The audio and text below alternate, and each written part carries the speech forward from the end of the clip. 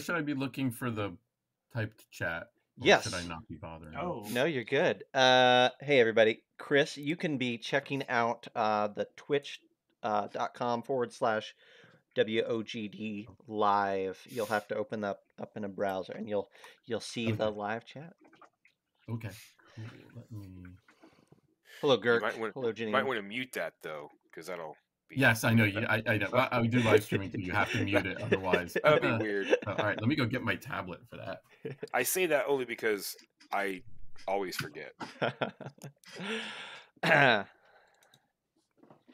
Awesome. This is going to be a good chat, folks. Glad you can make it.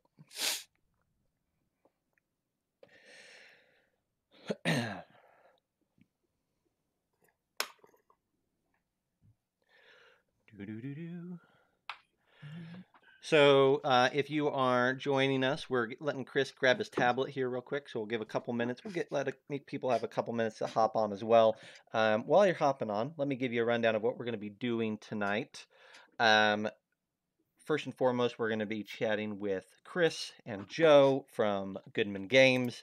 That will probably last 30 to 40 minutes. We'll see how it goes. Joe can be dead weight sometimes and kind of draw things out. But this is true. Yeah. Wow. Yeah. Sad but true. Yeah. So we'll try to power through and give you a quality episode regardless. Heartless. That's right. And then after that, we'll have a little intermission, and then we'll come back for a live recording with John, Troy, and myself at our regularly scheduled broadcast time. Where John will be the dead weight. That's right. Yeah. Exchange one. See, I thought it was just here to make Zach look better. Well, there can be two reasons. You can lowering be dead the weight. bar as much as possible. Yeah. That's my job. That's what I do. That's right. What was that Twitch address again? Yeah, I'll pop it into host chat for you there. Awesome. No problem. So, all right. Let's see. Troy, do you mind actually dropping that into I can do that. Yeah, perfect. Thanks. Awesome. Actually, I found it, actually. Oh, you did? I was Awesome. looking at the wrong thing. No problem. No problem. Okay, cool. Awesome. We'll fix all this in post. We'll fix it in post. That's right. There's only so much you can fix in post. There you go. Oh, hey, look, there's Chris. Awesome. Wait, can't you fix everything in post? Nearly. That's how You it can works. certainly try. All right. Well, Chris, Joe, thank you so much for popping on. Really appreciate it. We're excited to have you. If you guys are ready, we're going to go ahead and start the official recording of the podcast. Let's do it. All right. Here we go in 3, 2, 1. Hello and welcome to Geeks Cant, the home of RPG goodness and general tomfoolery. My name is Zach, and the host joining me this evening is the mayor of Fort Wayne, Troy Sandlin. Greetings, one and all. Awesome. Perfect. Good job. And then we also have Chris Doyle and Joe Raso from Goodman Games. Hey, everybody. Howdy. We are super excited to have you. Joe, you reached out to me, I think with Chris in tow last week, and said, hey, we've got a project live on Kickstarter. Do you want to have us on? And that was super exciting. We love Goodman Games, and we love Kickstarter, so yeah, absolutely. And then your Kickstarter's been doing gangbusters since then, so Yeah, no kidding. Extra special treat.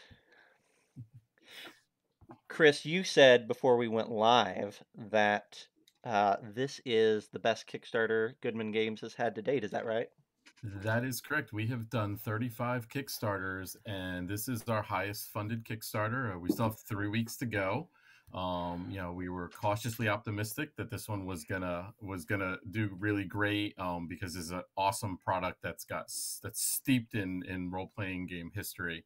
But you know, I was talking to you guys earlier. It's like you just don't know until you go live and you hit that button. You do everything. You get everything. The weeks and weeks of planning go up to it, and then you go live, and then you keep your fingers crossed that the people come, and they came and are still coming. That's awesome. That's awesome. Yeah, I think one of the things that drew me in right out the gate, and we're kind of jumping ahead of ourselves here, but that's fine, whatever. One of the things that kind of drew me in right from the gate is Goodman Games is always like their Kickstarters always stand out. They're pretty much always successful. They you have some really cool properties that you get to play around with, but this one has that killer art, especially that cover that you've got for the Chosen Sons of Set Yes. presentation is just incredible. And it's one of those books that I think when you see on Kickstarter and later when you see on the retail shelf, you're going to just have to pull off and look at because it's unlike most other things that you would see out there right now.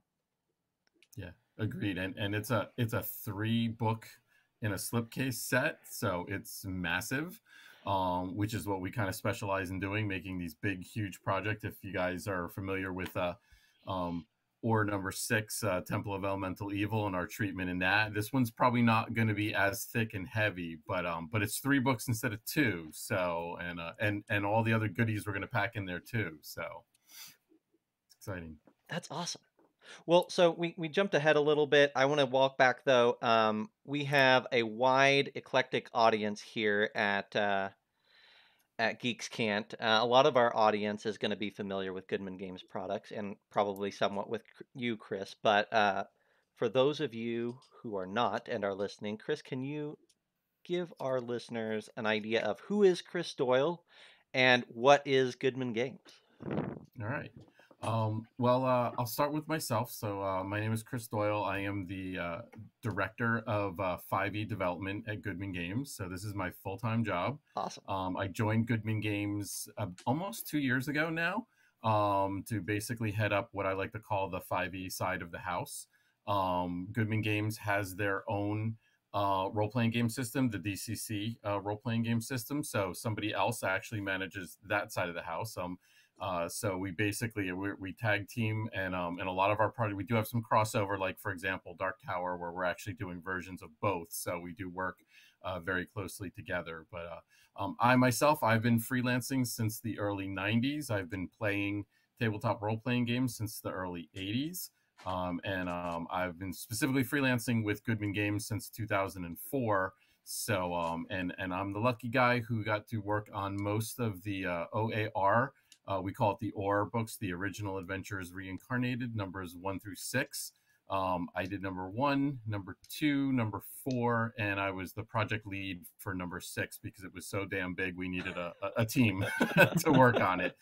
So I've had the honor, really, and the pleasure to actually contribute to the legacy of Dungeons and Dragons between Keep on the Borderlands, In Search of the Unknown, The Lost City, Isle of Dread, and Temple of Elemental Evil, doing official Wizards of the Coast licensed conversions, 5e conversions for those, to bring them to a whole new generation of gamer. And that's, I'll be honest with you, that's the best part of my job. Is, I mean, my son right now is a gamer. He just finished his freshman year in college, so he's not a little guy anymore. But it's fascinating to be able to share these classic 70s and 80s adventures that we played when we were kids, and now families are playing with them. We've run into so many people where they're like, I'm running my family through, you know, Keep on the Borderlands. And it's like that's the best part of it. It really is. So that's cool. That is way cool. That's awesome. Yes, it's very cool. That's why we miss being at in-person conventions. I'll actually be at Origins in 2 weeks. It's the first in-person convention that I've been at in over 2 years. It's the best part, is hearing the stories and hearing how everybody handled things through these classic modules, and they all remember them and they know them, and it's amazing to be there, and somebody will walk up and say, I know that book, I remember that book, and then the next thing you know, they're opening up their wallet and throwing money at you because they're like, I have to have this. So it's great. That's awesome. And then Goodman Games, like you kind of touched on it, but Goodman Games does these conversions, but then it also has its own DCC system, and it has a lot of stuff that it plays in that field with as well. Yes. So our DCC role-playing game created by Joseph Goodman himself. It's this is the 10th year anniversary of the role-playing game, and it is steeped in Appendix N lore. So if you guys remember the first edition Dungeon Master's Guide, Appendix N was the inspirational readings that Gygax used to create Dungeons and Dragons. So that's what his book is really tied into. So it's very much a first edition feel to it, with a little bit of third edition mechanics kind of thrown in there as well. And we've got some exciting licenses that we've worked on with that, including Lankmar and Dying Earth, and you never know when other ones are going to come around.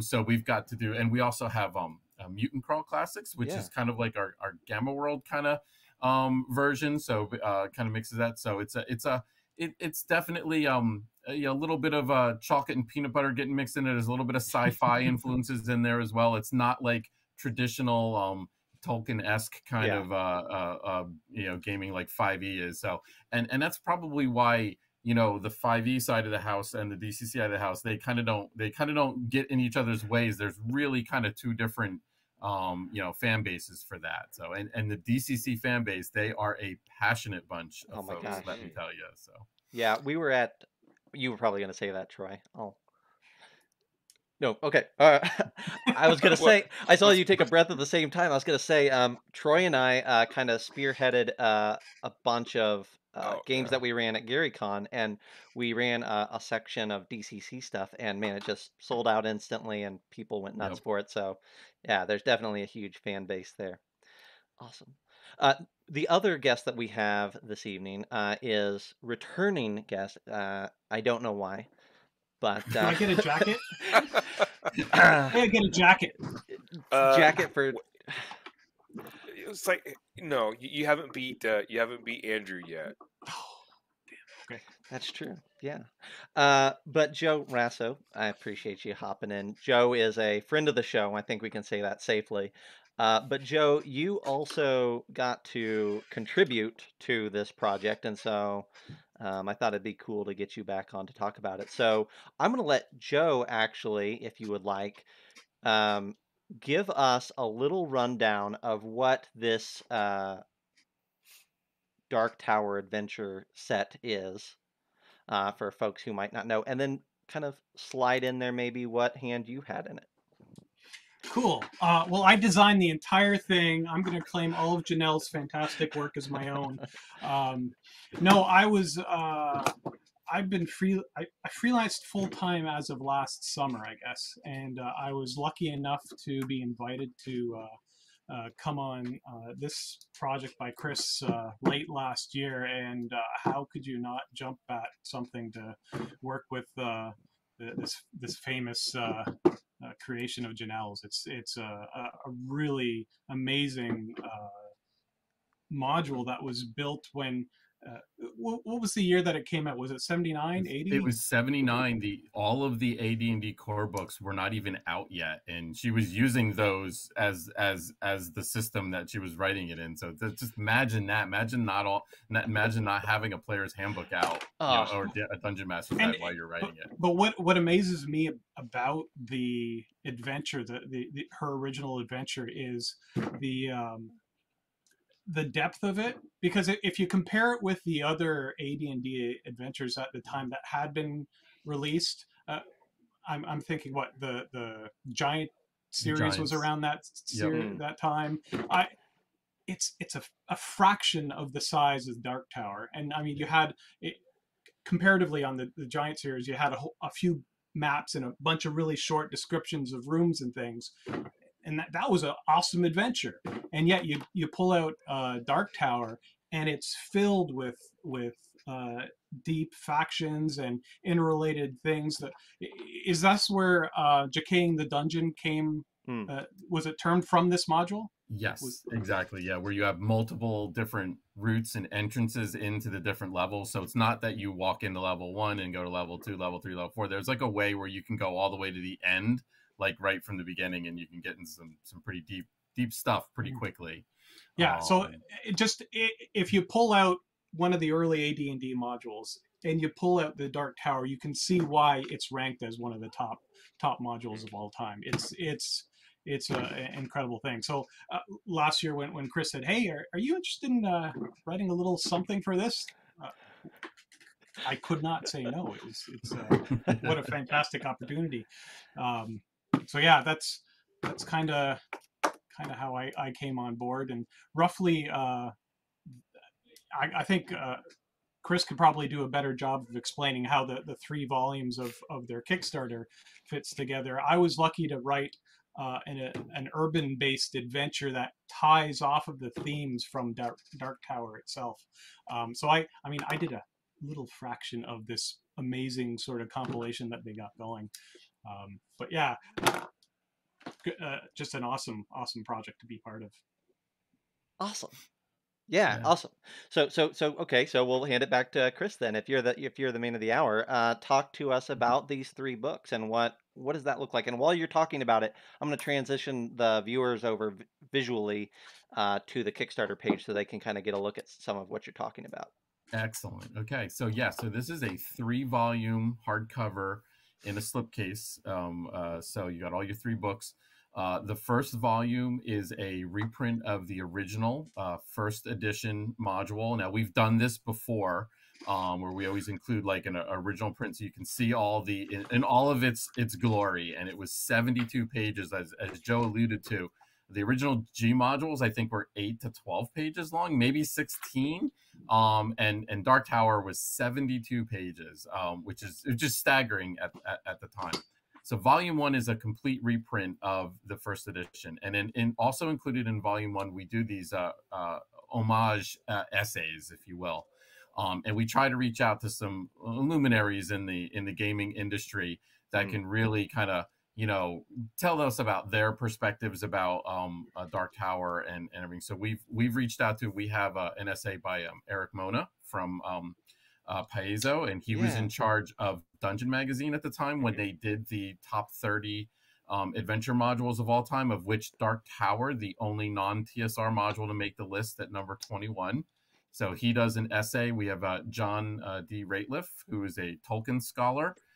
He does an essay. He's the guy who was the one who kind of put forth Dark Tower in that Dungeon Magazine greatest hits article. He was one of the guys in the room, the champion, the voice, I guess you would say, for it.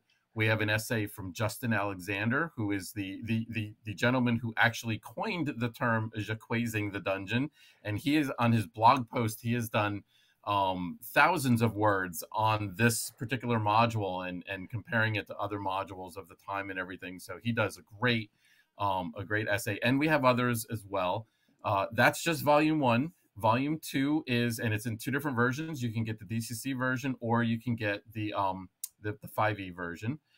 So volume 2 is the original module, that 72-page module, converted to the game system that you pick out for your pledge. And then we've also included, we've expanded the region that it's located in. We've actually fleshed out the wilderness around it. And since this is not a licensed project, we actually own Dark Tower. We actually purchased Dark Tower. So we have actually put it into its own region setting.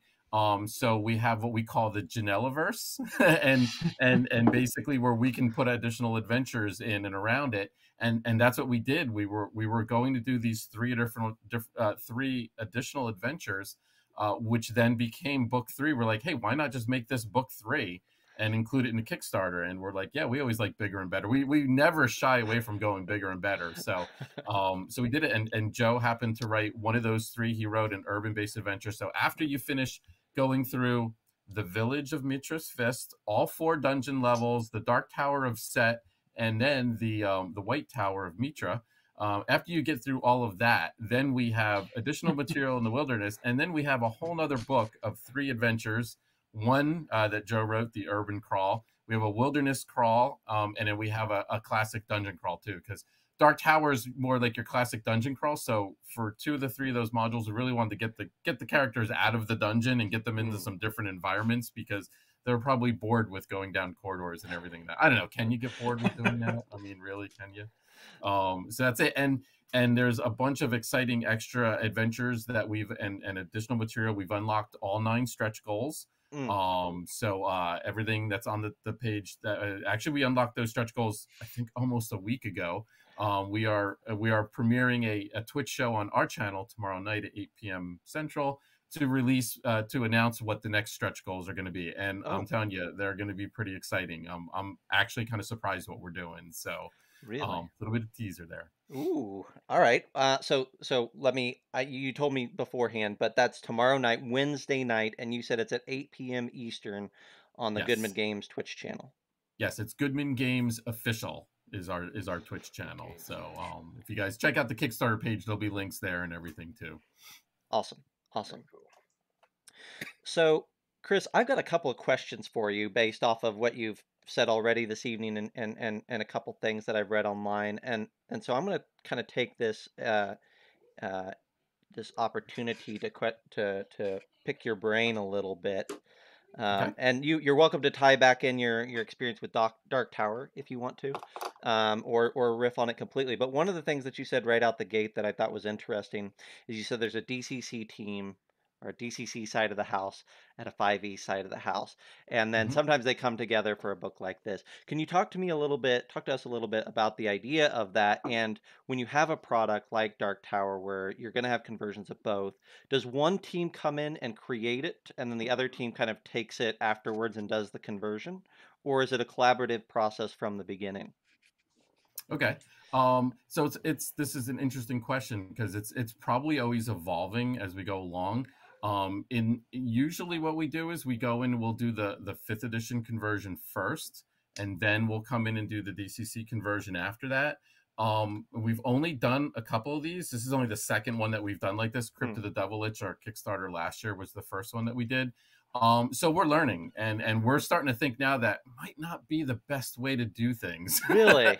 So now we're actually looking into possibly moving forward of actually just doing them on their own. We do have, for the 5e side, we have a specific design philosophy that's different than the DCC side. When we're dealing with these old classic modules, we are really treating them like an homage. So, the line that I always use is, if in room number 1 there's 17 orcs and 555 gold pieces in the original, that's what there's going to be in our version, our 5e version, because we want people that are very familiar with the original to recognize the new one. We know from game designers, with modern game design, that 17 orcs is going to overrun a first level party, without a doubt. It's going to overrun a first level party. But that's the way it was written originally. In the original game, 17 orcs would overrun a party of first level characters. You had to learn to run away. You had to learn how to get the hobgoblins in the next room to start fighting them from the other side or something. So that's the design approach that we've taken in that, and it's very important to us. When we first started doing these back 4 or 5 years ago, we sat down, I believe it was at GaryCon, and we actually had a conversation as a team of how are we going to approach these. And we knew what the different avenues were, but that's kind of what we want to do. That's not for everybody. We realize that, but we don't want to change the original voice. We want to keep Janelle's original voice. When I was doing converting Gary Gygax's material or Tom Moldvay, we wanted their voice to be there. If you remember some of those old encounters from B2, Gary put everything you needed was in that paragraph, but it was like kind of a hot mess of the treasure was up here and tactics were down there. If you got tactics, the stats were in there somewhere, and then maybe later on there'd be some more treasure here. The modern gamer doesn't think along those terms, and so what we do is we add the read aloud text if it doesn't have it, because we feel that's kind of essential, and then we reorganize all that material. But we try not to change the voice or change the content. We just kind of reorganize it, and there are times when we do have to actually make some changes in that, just for whatever reason. The best part is when we come across a monster or a magic item or a spell that hasn't been converted to 5th edition, and then we get to put our own spin on it and do it, and that part is a lot of fun, because when we're dealing with the OGL, we could only go from material that's in the core books, the core Wizards of the Coast books. So they might have put something out in one of their other 50 books that they've put out, but we're not allowed to use that. Right. So even if that monster appeared over, I'm looking at you, giant crayfish. Even if it appeared in a different book, we can't necessarily use it unless it's a Wizards licensed book. So it's a little bit tricky at times, but that's the fun part, and that's where the authors love doing those kind of things. So Interesting. And then so you said that you're rethinking some of the design philosophies or some of the process there. So it leads me to believe that maybe when it comes to DCC, and I know that's not your side of the house, but that there's maybe a different way that you guys might approach a conversion when it comes to DCC. Is that correct? yeah, so DCC's, it's a very different rule set, especially when it comes to Magic. Magic is the quote unquote wild card, where you can do some spectacular things at first level, or it can go devastatingly wrong on you. And it requires a completely different kind of design philosophy. When we were doing To the Devil Lich, we discovered that early on, that there's a lot of changes that different, and it doesn't, the translations don't exactly work that way. So we're learning as we go along. We're like, it might be better to really start these at the same time and kind of branch them off at the beginning, instead of doing one first and then do the other one. But we'll be honest with you, once we do that, we're going to then reevaluate things, and we say, did that work? Did it not work? What worked for everybody? We're still a small team, and we're always looking at ways to do things differently and more efficiently. So that's just part of it. My counterpart that joined Goodman Games, that's working on the DCC side, he joined us 6-8 months ago, I would say. So when we were doing originally Crypto Devil Lich, and when I was doing most of the design work on Dark Tower, we didn't even really have a whole official side of the DCC set up yet. So he's kind of and that's Michael Curtis. Most of the folks who are familiar with DCC know Michael Curtis very well. He's the one who manages our DCC side, so he kind of inherited these last two projects. So this next one is, after this one, is going to be the first one that he's going to be around for. So things will probably be different. So That's for the awesome. better. There you go. Fingers crossed. Awesome. Troy, before I tackle some more questions, did you have anything you wanted to ask or throw in? I would like. I was just looking through the Kickstarter here and checking things out. And I kind of think I forgot what I was going to ask. That's fine. Yeah. That's fine. Because now I moved my cursor. And I don't remember what I was looking at to go, oh, I need to ask about this. Travis, I was supposed to lower the bar, Troy. I know. Well, I told you that was my job. But Joe, you said that you wrote an urban encounter adventure. Yes, I was. When I got handed the assignment, because Chris actually had ideas of doing 3 different types of adventures, and I was the last man on the totem pole, so I said, oh, I'll take whatever I get. I'm quite happy. And then it was urban adventure, and I don't know if the look of fear was in my eyes when we were talking on the call, It was. Chris. It was. Because I find urban adventures a real challenge to put together. They are. Because when I think of a city, it's a big open space where you can go anywhere. So how do you write an adventure that makes players feel like they can go everywhere, but yet rein it in so that they end up going to the places that you want to go? So the first 2 weeks of me looking at this was me panicking in a corner, kind of shaking, trying to figure out how I do it. And hopefully it comes out okay and wasn't too railroady. I think it was all right, but I'll tell you, he's being very modest. It came out great. I mean, I'll be honest with you. Joe knocked it out of the park. It was the hardest of the 3 that I assigned, and for all the reasons Joe just mentioned. I mean, when you're in a city, you don't have that 10-foot corridor to railroad, even though you're not railroading the PCs. And Joe and I had a couple of really good email exchanges early on, where he's like, am I going down the right direction? Is this what you're thinking? And I was like, yeah, exactly. Do not design the entire city. Give us a flavor of the city. Give us something, a few things about the city. Give us a few areas that you think they will go in. Joe said, "Oh, it's scary to write an urban adventure. It's even more scary to run it as a game master Yes, because if the yes. players are like, I want to go to the market, even though the market's not designed, like they're going to the market, and you're going to be kind of stuck there. So it was definitely a challenge. But like I said, after all the dungeons that they crawl through in the original Dark Tower, I wanted to mix it up. I didn't want three more dungeons for them to crawl through, because people would be like, oh, geez, more dungeons, more statues, more this, more, It's like, so we got them out and about, moving around the region a bit, and exploring and really kind of tapping the potential that we have with this setting. Right Yeah, on. one of the things I enjoyed with it, sorry to interrupt you, No. Troy, was I got to dive into some Goodman Games sort of back stuff to pull out some ideas to throw into the adventure. So actually, out of mine, there's sort of hints to go dig out an old. Is it called Fifth Edition Fantasy? Is that the name? Or Yeah, what's Fifth Edition yeah, Fantasy. Yep. an old one of their old ones, because it's a perfect tie-in for a follow up to the adventure I wrote.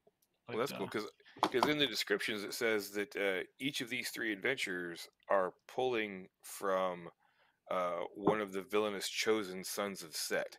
Now, I'm not asking for spoilers or inside information, but Joe, what did you land on with your chosen son of Set that really said, oh, this is the thing.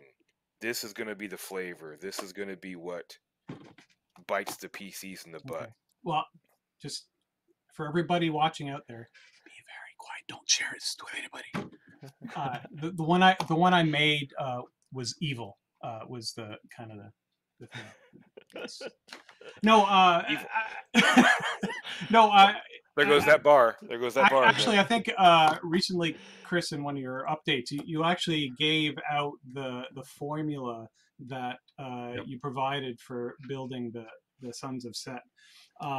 So one of the things I did for my adventure is there's actually 3 big bad evil guys in the core, but I'm very thrilled that one of the ones that I designed is actually on one of the covers, the illustrations. And there's a little Chris just shared with me today. I'm a little giggly inside. There's they made a mini of the big bad evil guy that I came up with. I don't know, Chris, can you float through a link to these guys? I just got it up for him. Yeah, they're looking at it right now. Yeah. Yeah, that literally. So if you check out the update today, I didn't even know about this. I knew about other minis that we were having possibly done and everything, but I just got this today and saw it, and I said, oh, this is great. So yeah, that's actually a mini of his big bad that will be available during the Kickstarter, which is just exciting. So she's not really that bad. I mean, she has a sort of a head covered with snakes and a gigantic snake body and a bunch of arms, but aside from that, she's normal. She's a nice girl. Yes.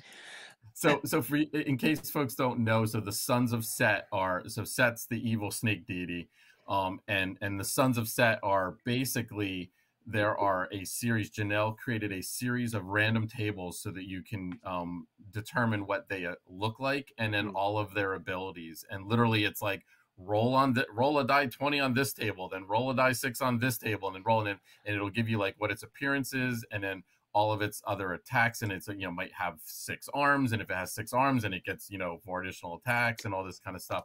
So and you literally the Sons of Set are just, you can have all different types out there, and there's lesser sons and chosen sons, and that was the funnest part of it. We were figuring it out. There's only 4 chosen sons at any one time, and one of them is in the original Dark Tower module. And not a spoiler alert, but we did 3 additional modules, so you guys can probably figure out what the theme is on those other 3 modules. So and that was a lot of fun. And when we presented that to Janelle last year, and we were like, hey, here's what we're thinking about doing, And she was like, "That's amazing." She's like, "Why didn't I ever think of that?" And it's like, well, just took 40 years, Awesome. Well, okay, so Chris, the last thing that I had for you, and this actually came from a blog entry that I read on Goodman's website about you last year. But you talked about when you were you or your writers were writing content in the 5e space. You say sometimes you bring in freelancers who have experience, sometimes they don't have a lot of experience, but anyone that comes in is going to learn designing the Goodman Games way. And the article at least proposes that, I think, as it implicates that as something of a philosophy. Is there something there that you wouldn't mind sharing with us as far as what that might mean?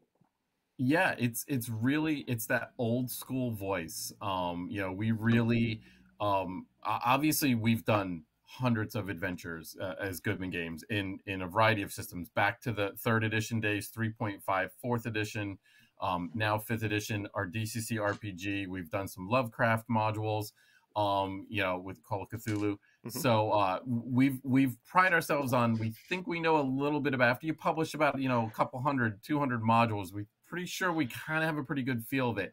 And really it's that old school feel. It's that, yeah, NPCs are there, but get them to the action. Start them right at the dungeon. Don't do this long-winded thing where it's going to take 3 sessions before they even get through the first encounter. It's like, no, get them started like right away. Interesting locations, interesting encounters, boss fights, interesting environments. All those things are what we're looking for. And like I said, I try to give some direction to the writers. When I approached the 3 writers for the Sons of Set trilogy, I was like, I want 1 dungeon type adventure, 1 urban type adventure, and 1 wilderness type adventure. And it's like, and I had some other little pointers here and there. But after that, Joe could have come back and said, well, my city's got 200 people in it, or it's got 20,000. Like, I would have been like, all right, I'll go with either or. That's fine. I just didn't want it underground the whole time, and it's like, and do stuff like that. Same with like the wilderness crawl and that. So yeah, we really look for people that have, we call it the old school voice kind of thing, because that what kind of fits in what we're looking for, both on our 5e side and also on our DC side. And if you play some of our new 5th edition fantasy modules, you'll be like, yeah, this is like something I probably would have played back in the 80s. Very, very similar, very reminiscent. And yeah, people seem to like it. So we're going to keep doing it. Right on. Very Right cool. on. Okay, well, as we're getting down to the end of the stream here, Chris, this is where I'm going to give you an opportunity to point people towards different links. I'll go ahead and say, of course, that the Kickstarter is Original Adventures Reincarnated #7, The Dark Tower, and you can find that by clicking on the link in the show notes if you're listening to this on YouTube or on a podcast. But what are some other places that they can go if they want to check out Goodman Game stuff? Yeah, so obviously we've got our regular website is probably the best place to get information. We update it with 2 blog posts a day, and then we are always constantly putting out like a newsletter, and that's where you're going to find out well in advance before like our Kickstarters drop. We announce everything there, so definitely check that out. We have an official Twitch channel. It's Goodman Games Official, all one word, on twitch.tv. We have live playthroughs, mostly of our DCC games, but we do have a couple of shows. I host one show that's every 3rd Sunday called Talking TSR, where myself and a co-host, we grab one of the old TSR modules from the 70s or the 80s, and then we spend a whole hour just talking about it. And that show is like, imagine if you were at Gen Con and it's the end of the day and you're at the Hyatt bar and you're talking about how your day went. It's just 2 old guys shooting the breeze about one of the classic modules that was in the day that we all remember those encounters. And then also I do a show called Coming Down the 5e Pike. That's going to be every other month, coming up soon, starting soon. We did one a couple of weeks ago. You can check that out on our Twitch channel. We also post them on YouTube. We do have a Goodman Games YouTube channel. So things after we do our live streams, everything gets up on there. And then another plug I'd like to say is 20 Sides to Every Story. They have their own Twitch channel as well. They do live playthroughs mostly. And they are doing a couple of DCC and 5e Dark Tower playthroughs during the campaign. So I think the first one's coming up, I think, this weekend. So if you go to the Kickstarter page, you'll see links for those as well there. Plus, there's a couple of old videos that we've done interviewing Janelle and talking about Dark Tower in general if you guys want more information. Awesome. That's cool. Joe, I'll give you an opportunity here. I know you got some stuff in the works outside of Goodman, so I'll give you an opportunity since you're popping on. Where can folks find you if they want to know more about what Joe's got cooking? Well, you can usually follow me on Twitter. My handle's @_Joe_Raso.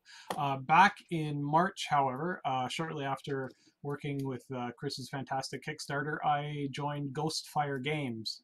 So I'm now the writing coordinator for the Fables line. It's a monthly subscription service where subscribers get at the start of every month. Imagine that, monthly at the start of every month. You get an adventure with all the goodies that you need, the tokens, the handouts, whatever you might want. Right now it's just PDF versions, but each adventure forms a total 6-month integrated story. And so they released their first Fable in January. So we're now approaching the end of the first campaign, shepherded by Joey Hayek, James Joey Hayek. Done a fantastic job. So I came on board in end of March, and I'm sort of shepherding, getting the last little bits done for the next campaign, which Joy handed off to me.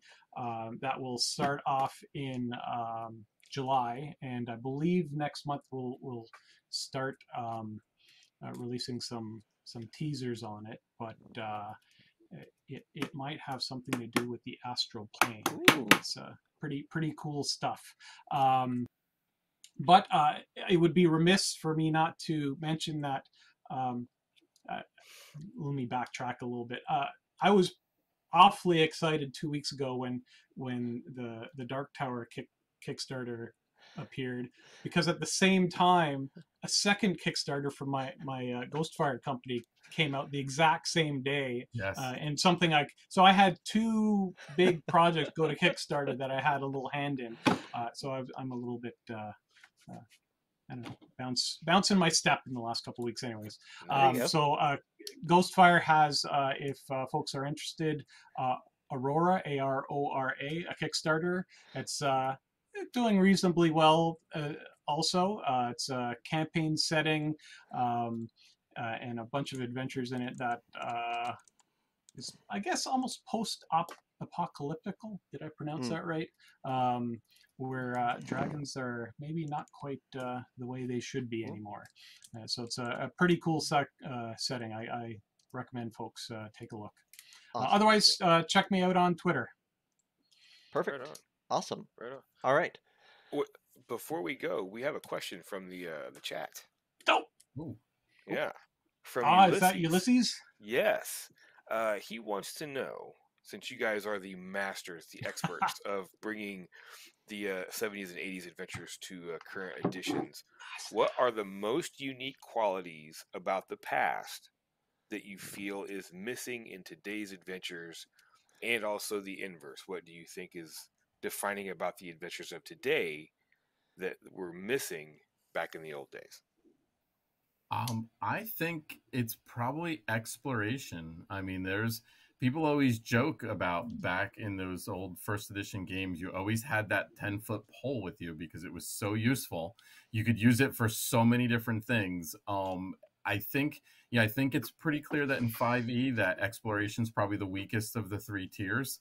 And I know when we actually strive to put our modules together, we try to make exploration pretty important, try to hide little things here. Even Easter eggs that might not be important to the plot of the module. I love putting Easter eggs in. Being a child of the 70s and the 80s, I love putting in pop culture movie stuff and stuff like that. I hide little things in there. It's like, yep, or if you look at that artwork, I'll describe it. Like I had I had a hill giant, and I fashioned him off of Andre the Giant from Princess Bride, and I'm like, I had him do the stance and everything. I had the artist do the stance with the like that and everything, and it was just fun. It was just fun to kind of put that little nod in there. It was like, it's just a hill giant, that's it. But like, if you remember Princess Bride and you remember Fezzik, you're kind of like, oh hey, wait a minute, it's like, look at that. And it's like the little cool things that the players might not ever see. But I like it, that's just the fun side of being an author doing that. But I would say exploration is probably the biggest thing. And Okay. and there's probably not enough of that in the modern gamer, or they don't think instantly to that. So many times there's like so many cool clues. The clues are right there, they're in the room, and they just like, the fight's over, let's go out that door. Awesome. Joe, do you want to take the inverse of that? What do you think modern adventures have that maybe was missing from the older stuff? I think might have been the last time I was here, somebody asked me what my favorite old adventure was, and it for me it was Sinister Secrets of Saltmarsh, because for me at the time that was very different than a lot of the other modules that were typically being made, in that there was a full integrated backstory that to my adolescent brain actually made sense. Like, it wasn't just a whole bunch of carved tunnels and giant rooms. It was, and I think that's something that's been adopted with modern dungeon design, where there's a full story, a cohesive bits all stuck together. It's not just, oh, we put a cockatrice in the room next door because, well, I had a room and I like the monster. No, the monsters in modern design, I think there's a little more thought put to, well, why is that thing there? Why is this?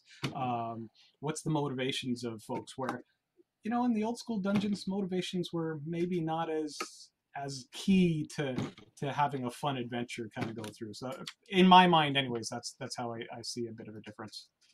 Perfect. I agree 100%. Yeah, dungeon ecology. There you go. Dungeon ecology. Yeah.